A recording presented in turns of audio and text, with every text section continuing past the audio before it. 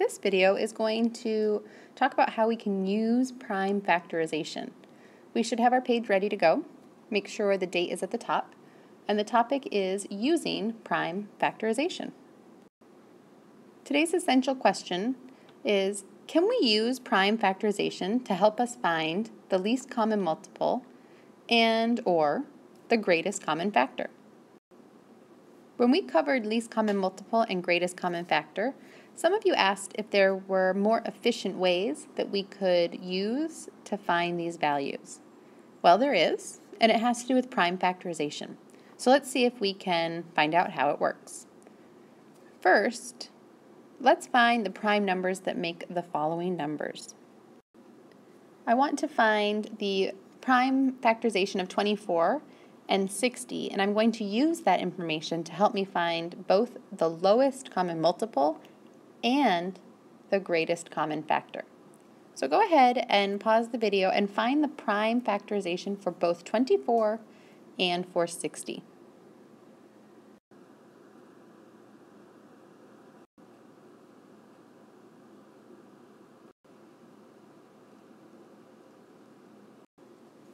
How'd you do? I have both of my prime factorizations listed below my factor trees. I'm going to now use a Venn diagram to show some of this information. I want to look at the factors, the prime factors that both of these numbers have, and I'm going to organize it in my Venn diagram. I'll put numbers that are just factors of 24 on the left-hand side, numbers that are just factors of 60 on the right-hand side, and let's see, I'll use purple here to show the combination. The numbers that they share, the factors they share, will go in the middle. So if I look at this, 2 shows up on both lists, so I'm going to put a 2 in the middle. There's another 2 here. I'm going to say that I'm done with that one. There's another 2 on the list of 24's prime factors, and there's another 2 here on 60, so I'm going to put that 2 in the middle as well. Right? But now I see that there is a third 2, this 2 here. There's a 2 on 24's list, but there's not an extra 2 over here that matches with it on the 60. It's not shared with the 60, so I'm going to put it just on the side of the 24. I'm done with that one. Okay.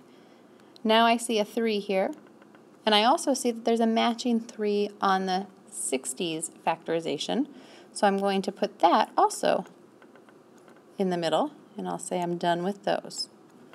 I've taken care of all of my factors of 24. Let me look at the factors of 60. I've done the 2, the 3, and the other 2, but there's a 5 over here, and this 5 is just a factor of 60. It is not a factor of 24, so I'm going to put it on the right-hand side. Well, that's great, right? I have it organized, but what was that for, right? What do I do with that? Well, here's how we can use it. If I want to find the greatest common factor, right, the factors that they share, I can look here, look up into this section that they share, right, and see what they have in common. They have a 2 times 2 times 3 in common. Right? Well, 2 times 2 is 4, times 3 is 12. Their greatest common factor is 12. And I was able to find that without even having to make any lists, right? I was just able to look at what they shared in this Venn diagram. If I want to find the least common multiple, I can look from left to right. Right? The least common multiple I can find by looking from left to right, and I remember that because it starts with an L, just like left to right. So I can look across from left to right, and I see 2, and then I see the 2 times 2 times 3 that's in the middle there, and I also see a 5. If I multiply those all together, 2 times 2 times 2 times 3 times 5, I get 120, and that's their least common multiple.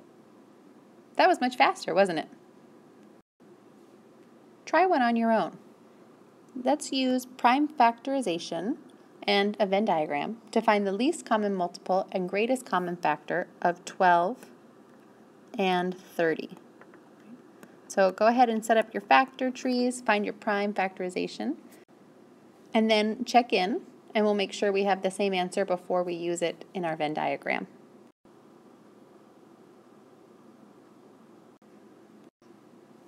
How'd you do with that first part? Did you find the prime factorizations of both 12 and 30? Now, take a moment and fill in a Venn diagram with the factors of 12 on one side and 30 on the other, and any that they share can go in the middle.